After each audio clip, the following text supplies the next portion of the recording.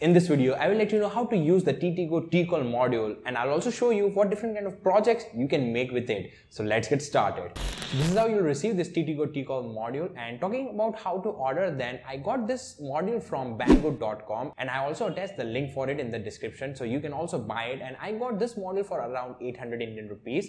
So along with the hardware, you'll also get one antenna, some mail headers, and one battery connected module. Now talking about the hardware configuration, then this module is based on ESP32 Rover B. That means you can expect the Wi-Fi Bluetooth connectivity, a dual core Extensa 32-bit processor, capacitive touch pins, and everything which you expect from an ESP32 board. But what makes this module stands out is its GSM GPRS connectivity. Yes, this module has built-in Sim800L GSM GPRS module. That means other than Wi-Fi and Bluetooth, now we have more connectivity option for communicating between devices. We can communicate via SMS, via phone calls, and via GPRS internet connection as well. So now no need to worry about the Wi-Fi router and its range limitation. Now make your internet connected projects to be controlled from anywhere in the world without any Wi-Fi router. So I think these configurations are enough to make anyone fall in love with this module. Now let's just straight jump to the Arduino IDE and let's see how to use it. So now before jumping in any code, I expect that everyone has ESP32 board packages already installed on an Arduino IDE. If not, then follow this video which will guide you on how to install it. Okay, so moving ahead, now this module doesn't have any particular library for using it. Rather, we can use the tiny GSM library for using all the functions of the Sim800 module.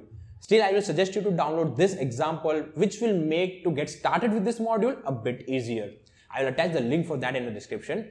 After downloading, just open the example called Tiny GSM. Now, before using this code, make sure you have Tiny GSM library already installed. If not, then just go to the Sketch, Include Library, then to Manage Libraries. Here type Tiny GSM, click Install.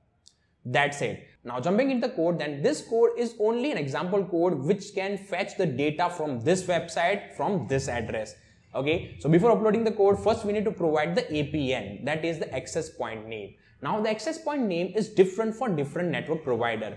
So currently I'm using this Vodafone SIM card with active data plan, and the access point name for Vodafone is www. Now if you don't know the access point name of your network provider, no worry, just Google it, you will get it easily.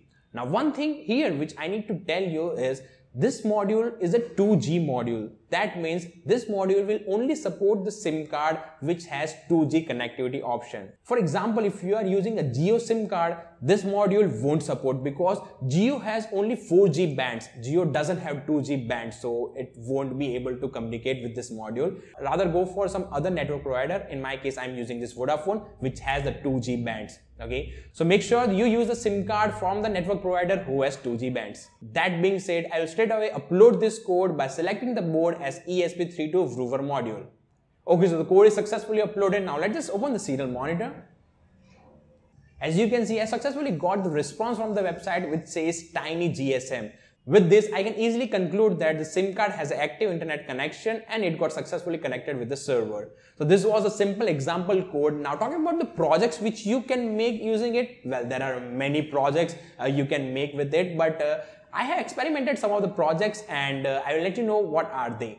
So first of all, I made a project called Real Time and Date, in which I'm just fetching the time and date of India from one website by using the API. So with this simple project, we can make a world clock, we can make an internet connected weather station without having any limitation of Wi-Fi router. Moving ahead, this model also works with the Blink IoT platform. That means now you can make that Blink project to be controlled without having any Wi-Fi router. Here in the video, as you can see, I'm controlling the LEDs connected with this module with the help of the Blink on my phone. And here the data is transferred through GPRS, no Wi-Fi, no Bluetooth. This is an amazing way to communicate with our IoT devices. Moving ahead, we can also make projects like sending SMS to the device, making phone calls, and there are tons of other projects which are possible with this TTGO T-Call module. Do comment about the project which you want me to make a detailed video about, and I will surely make that using the TTGO T-Call module.